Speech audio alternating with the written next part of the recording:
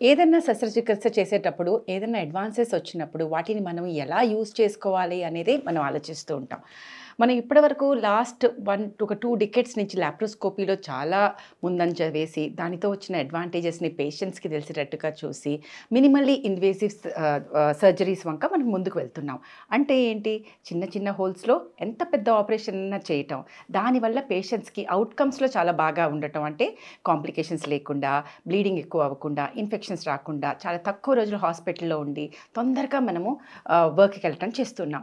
ఇప్పుడు ఇంకా మనకి అడ్వాన్సెస్ రావాలి, so that outcomes for the patient is good and comfort for the surgeon is good. అంటే చేసే ఆపరేషన్లు సులువుగా ఎలా చేయాలి, అలాగే చాలా సులభతరంగా అయ్యి పేషెంట్కి ఇంకా కొంచెం బాగా జరిగేటట్టు చేయాలి అనుకునే దాంట్లో ఉన్న అడ్వాన్సెస్ ఈ రోబోటిక్ సర్జరీ. రోబోటిక్ సర్జరీ అంటే అంతా మెషినే చేస్తుందా, ఇలాంటి క్వశ్చన్స్ చాలామందికి వస్తుంది. లేదు, ఎప్పుడైనా సరే doctor is the one who will decide. అంటే ఒక డాక్టర్ ఏం చేయాలనుకుంటున్నారు అనే దానికి ఇంకా ప్రిసైజ్గా బాగా ఎక్కువ క్లియర్గా కనిపించుకుంటూ ప్రెసిషన్తో ఇంకా చాలా డెక్స్టరిటీతో, అంటే మనం మూవ్ చేసే హ్యాండ్స్ని ఇంకా ఫైన్ ట్యూనింగ్తో చేస్తూ ఫ్లెక్సిబిలిటీ, అంటే ఈ మన చేతిని ఎప్పుడైతే ఇలా ఒక దగ్గరికి వెళ్ళాక మనం ఇంకా దాన్ని టర్న్ చేయలేం. సో అలా కాకుండా ఫుల్ 360 డిగ్రీస్ టర్న్ చేస్తూ హ్యాండ్స్ని మనం ఏ కార్నర్ కన్నా వెళ్ళగలిగి మనం చేసే ఆపరేషన్, మామూలుగా అయితే చాలా పెద్దగా ఓపెన్ చేసి అది చేరాల్సిన ప్రదేశాన్ని ఒక చిన్న చిన్న హోల్స్ ద్వారా, పరికరాల ద్వారా దాన్ని చేరి అది ట్రీట్ చేయగలగటాన్ని మనం రోబోటిక్ సర్జరీ అంటాం. మరి గైనకాలజీలో ఎక్కడ యూజ్ చేయొచ్చు?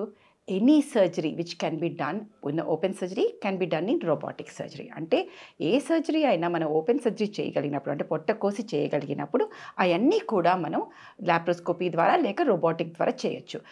అంటే హిస్టరెక్టమీ, గర్భాశయాన్ని తీయటం కానీ, దాని లోపల ఉన్న గడ్డల్ని మయోమెక్టమీ చేయటం కానీ, అండాశయంలో ఉన్న ఎండోమెట్రాటిక్ సిస్ట్ కానీ లేక ఏ సిస్ట్లన్నా తీయటం కానీ, అలాగే లోపల ఒక పేగుకి ఒక పేగుకు అతుక్కున్నప్పుడు వాటిని సెపరేట్ చేయటం కానీ, అలాగే వాల్ట్ ప్రొలాప్స్ అంటాం, అంటే పేగు జారటం, అలాంటప్పుడు ఈ యూట్రస్ని కానీ వాల్ట్ని కానీ వెన్నుముకకి అటాచ్ చేయటం కానీ, ఇట్లా ఏ సర్జరీ అయినా ఏదైనా కూడా పొట్ట కోయచి చేసే ఆపరేషన్స్ని పొట్ట కొయ్యకుండా మనం చేయడాన్ని మనం రోబోటిక్ సర్జరీ అంటాం. గైనకాలజీలో ప్రతి సర్జరీ చేయొచ్చు except caesarean is obstetrics. So అది బేబీని తీయటం మాత్రమే మనము ఓపెన్ సర్జరీలో చేస్తాం. మిగతావన్నీ మనం లాప్రోస్కోపీ ఆర్ రోబోటిక్ సర్జరీలో చేసేయచ్చు. డాక్టర్, అసలు ఒక పేషెంట్ ఈ రోబోటిక్ సర్జరీకి సూటబులా కాదా అనేది ఎలా నిర్ధారిస్తారు? ప్రతి ఏదైనా ఇన్నోవేషన్స్ వచ్చినప్పుడు అన్నీ మనం ఇందాక అనుకున్నట్టుగా పేషెంట్కి సేఫ్టీ అండ్ సర్జన్కి కంఫర్ట్గా ఉండాలి అనుకుంటాం. ఈ ఆపరేషన్ చేసేటప్పుడు మనం జనరల్ అనెస్థీసియా చాలా అవసరం. అంటే పేషెంట్ కంప్లీట్గా మత్తుతో అనెస్థటైజ్డ్ అయ్యి ఉండాలి. ఏ పేషెంట్ అయినా జనరల్ అనెస్థీసియా ఇవ్వలేరు అని అనెస్థెటిస్ట్ చెప్పినప్పుడు అలాంటి వాళ్ళలో మనం రోబోటిక్ కానీ లాప్రోస్కోపీ కానీ చేయము. ఎందుకంటే లంగ్ డిసీజెస్, అంటే లంగ్స్ ఎప్పుడైతే కంప్లైంట్గా ఉండవు, క్రానిక్ ఆస్తమా, సిఓపిడి అలాంటి కేసెస్లో మనకి జనరల్ అనెస్థీసియా ఇవ్వరు. అంటే పేషెంట్ కండిషన్ బాగా లేదు, జనరల్ కండిషన్ బాగాలేదు అనుకున్నప్పుడు మాత్రమే మనం చేయం. అది కాకుండా ఏ సర్జరీ అయినా కూడా మనం రోబోటిక్గా మనం చేయొచ్చు. సో మనం ఎలా డిసైడ్ చేస్తాము అనేది 2 విషయాల మీద ఉంటుంది. ఒకటి affordability, cost is only deterrent for robotic surgery.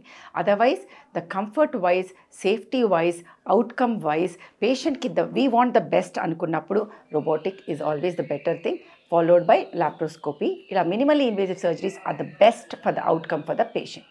Doctor, ఈ రోబోటిక్ అసిస్టెడ్ సర్జరీస్ అనేది it's not an easy job, మా అందరికీ తెలిసిందే. సో ఈ డాక్టర్, సర్జన్స్ ఎవరైతే ఉన్నారో వాళ్ళు ఈ యొక్క స్కిల్స్ని రోబోట్ అసిస్ట్ చేసుకొని సర్జరీస్ చేసే స్కిల్స్ అండ్ ట్రైనింగ్ ఇవన్నీ ఎట్లా ఎక్వైర్ చేసుకున్నారు? ఏదైనా ఒక కొత్త టెక్నిక్ అండ్ టెక్నాలజీ వచ్చినప్పుడు దానికి కావాల్సిన స్కిల్ని మనం పెంపొందించుకోవాలి. అంటే ఒక లెర్నింగ్ కర్వ్ ఉంటుంది, అంటే సరిగ్గా నేర్చుకోవాలి. ఎవరి మీద పడితే మన మీద, పేషెంట్ మీద ఎక్స్పెరిమెంట్ చేయకూడదు. అంటే ఆ మాస్టర్ చేయాలి, ఆ టెక్నిక్ని టెక్నాలజీని మాస్టర్ చేయాలి. టెక్నాలజీ వచ్చిన తర్వాత దానిలో నేర్చుకోవాలి అంటే ఫస్ట్ వెళ్ళి మనం సిమ్యులేషన్ ల్యాబ్ అని ఉంటుంది. ఆ సిమ్యులేషన్ ల్యాబ్లో దాన్ని మనం ఒక గేమ్ లాగా చూసుకుని అన్నిటినీ ఫైన్ ట్యూనింగ్ చేసుకుని మన స్కిల్ని నేర్చుకుంటాం. దాని తర్వాత వెట్ ల్యాబ్ అంటాం. అంటే ఒక యానిమల్ మీద కానీ, అనెస్థరైజ్ చేసిన యానిమల్ మీద కానీ, అలాగ టిష్యూ మీద కానీ మనము అది ఎలా పనిచేస్తుంది అనేది నేర్చుకుంటాం. తర్వాత అంటే థియరీ నేర్చుకోవాలి, దాన్ని ఎలాగ ప్రాక్టికల్గా యూజ్ చేయాలి అనేది ఇన్స్ట్రుమెంట్స్ మీద, సిమ్యులేషన్ మీద, ప్లస్ ట్రైనర్స్ మీద వెట్ ల్యాబ్ మీద నేర్చుకుంటాం. ఇవన్నీ అయ్యాక సర్టిఫికేషన్ వస్తుంది. ఆ సర్టిఫికేషన్ వచ్చిన తర్వాతే మనం పేషెంట్స్ మీద చేయడం జరుగుతుంటుంది. సో మన కేర్ హాస్పిటల్లో మనకి ఎందుకు రోబోటిక్ చేయించుకోవాలి అంటే సర్జన్స్కి ఇంకా కంఫర్టబుల్గా ఉండడానికి ఓపెన్ కన్సోల్ అనేది ఉంటుంది. అది మనకున్న సిస్టమ్ ఏదైతే ఈ కంపెనీది రోబోటిక్ మన దగ్గర ఉందో దాన్ని హ్యూగో రాస్ అంటాము, from the one of the world's best company that is Medtronic. So దాంతో వచ్చిన మాకు రోబోటిక్తో ఏమిటి అంటే సర్జన్ ఏ మాత్రము ఎర్గానమిక్ డ్యామేజ్ అవ్వకుండా, మసిల్ డ్యామేజ్ అవ్వకుండా ఓపెన్ కన్సోల్లో మేము ఆపరేట్ చేయడం జరుగుతూ ఉంటుంది. సో దాన్ని చూస్ చేస్తున్నప్పుడు ఆ ఓఆర్లో ఏం జరుగుతుంది, 4 డిఫరెంట్ ఆర్మ్స్. మనం ఎప్పుడూ అనుకుంటాం మనకే కనుక 4 చేతులు ఉంటే ఎంత బాగుండు, అన్ని పనులు మనమే చేసుకోవచ్చు, అవతల వాళ్ళు సరిగ్గా మనకి హెల్ప్ చేయట్లేదు అని. ఈ అన్నిటినీ తగ్గించే పరికరమే ఈ రోబో. సో దానికి 4 చేతులు ఉంటాయి. సో మనం ఇక్కడి నుంచి చూసుకుంటుంటే ఆ 4 చేతుల్ని మనమే యూజ్ చేయొచ్చు. అంటే ఒక దుర్గాదేవి లాగానో అలాగా మనం అన్నీ ఒకటేసారి మనమే చేసుకొని మన కంట్రోల్లో ఉంచుకొని పేషెంట్ అవుట్కమ్స్ని బెటర్ చేసుకోవచ్చు. So we have 4 arms, 4 independent arms. అవసరం ఉన్నప్పుడు 4 వాడతాము, లేదంటే 2 వాడతాము, అది మనం డిసైడ్ చేస్తాం. సో ఓపెన్ కన్సోల్లో చేసినప్పుడు ఎంతో ఫ్రీగా ఏ మాత్రం లేకుండా కూర్చుని చేయడం వల్ల, అవన్నీ చేయటం వల్ల మనకి హ్యూగో రాస్ అడ్వాంటేజ్ ఉంటుంది. థర్డ్ థింగ్ అంటే future is all about AI, అంటే ఆర్టిఫిషియల్ ఇంటెలిజెన్స్. సో ఈ పర్టికులర్ రోబోలో ఏఐ క్లౌడ్లో ఉండి దట్ విల్ టెల్ అస్ మనం ఎక్కడైనా తప్పు చేస్తున్నామా, అది కాకుండా వేరే టెక్నిక్లో వాడితే తొందరగా సేఫ్టీగా చేయొచ్చా, ఇవన్నీ ఫీడ్బ్యాక్ మెకానిజమ్స్ మనకు ఉంటుంది.